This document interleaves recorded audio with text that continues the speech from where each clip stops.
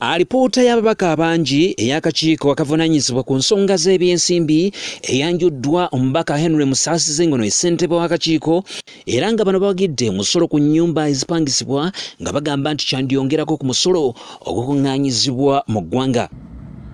This provision was previously contained in the Income Tax Act but was repealed with the coming into force of the Tax Procedures Code Act, and the same was never replaced. This proposal will provide for a due date of filing returns, since the law is silent on the due date of tax payment. Okusinziza kwa lipoota y'abangi ewagidde okulaba ng'omusolo guggyibwa ku bitundu 40 ku 100 ku nsimbi ezibeera zikuŋŋaanyiziddwa mu nnyumba ezipangisibwa. Of the Principal Act provide that a person who earns rental income from more than one rental building shall account for the income and expenses of the buildings and shall pay tax for each of the buildings separately.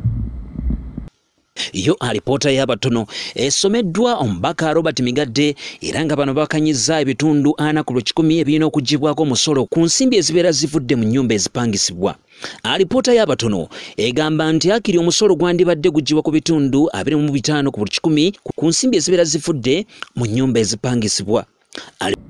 Is that instead of 60% as allowable deduction, let us have 75% as allowable deduction and 25% available for taxation.